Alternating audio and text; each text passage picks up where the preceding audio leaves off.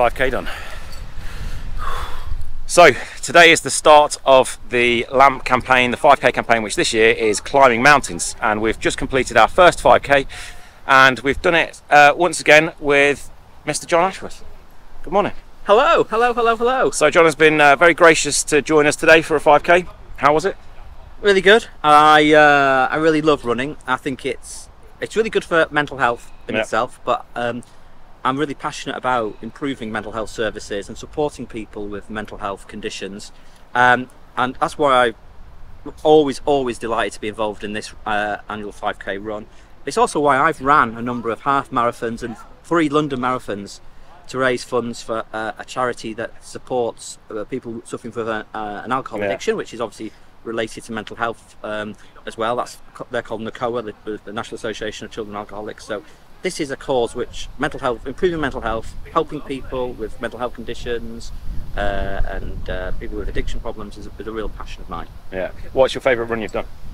Obviously this one. I mean, nothing beats the London Marathon. It is an extraordinary event, and it's hard. It's really hard, but the roar of the crowds keep you going. Yeah. They really do. It's an amazing event. So if you get the chance, I may enter.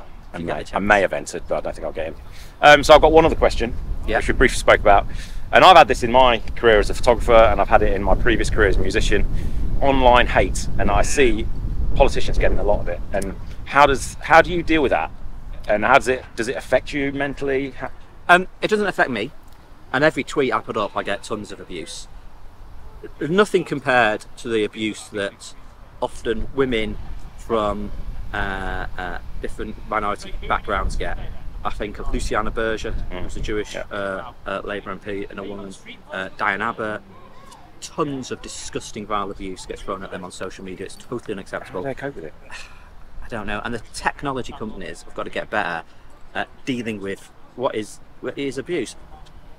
What I would say though, there are people in life who have got dealing with different problems because of decisions by governments. So I understand why people are angry, but when it's just sort of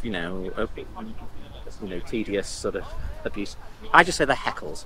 Yeah. If you go back 40 years, politicians used to do public meetings full of hundreds of people, and they'd get heckled, and you just got to deal with it. You just accept it. So the people who heckle me on my Twitter and my Facebook and the Instagram, for me, it's water off a duck's back. Good. It doesn't get to me, so I don't even look at it. Yeah. I don't even look at it. So if they think they're being, really clever and hilarious, it's not even reaching it. It's not even reaching it. Good. So, and I'm still here as a Labour MP, and I'm not going anywhere. Thank you very much, John Ashworth.